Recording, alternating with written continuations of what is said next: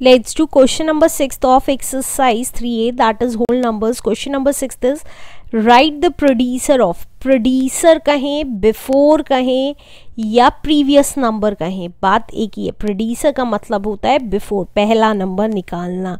अब जैसे सक्सेसर में हम +1 करते थे तो प्रोड्यूसर में क्या करेंगे बिफोर नंबर निकालने के, -1. तो चलिए फर्स्ट पार्ट है हमारा 97. फर्स्ट पार्ट हमारा है 97. तो हमने क्या किया, 97 में से 1 माइनस कर दिया, तो 96 is the answer. Let's do next part now. Next part is 10,000. तो 10,000 में से हमें प्रोड्यूसर निकालना है 10,000 का. तो 10,000 में से हम 1 माइनस करेंगे तो हमारा कितना आ जाएगा, देखिए हमारा आ जाएगा 9999 is the answer. Let's do third part. Third part is 36900. 36900. तो इसका हम प्रोड्यूसर कैसे निकालेंगे, -1 करके. तो ये कितना आ गया, 36899 आ गया is the answer. Let's do next part now. Fourth part is 7684 320. इसका प्रोड्यूसर निकालना है.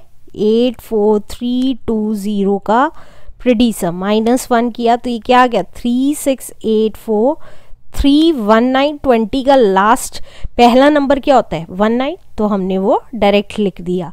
Let's do next part now. Next part is 1566 391.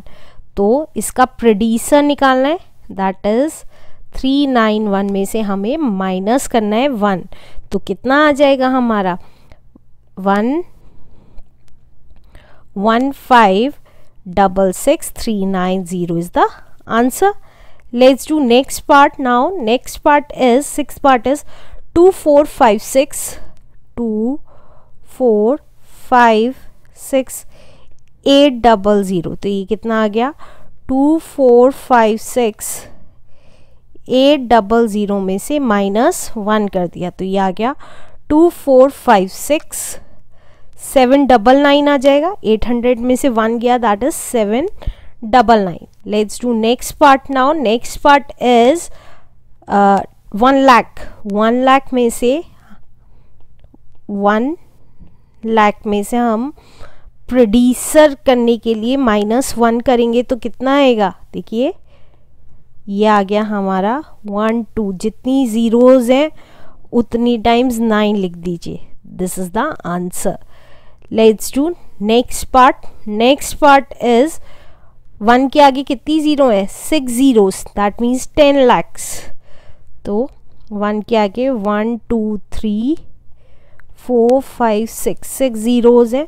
तो हमने किया 10 लाख में से 1 माइनस, तो 10 लाख में 6 zeros होती हैं, दैट मीन्स 6 times 9 लिख दीजिए इज द आंसर.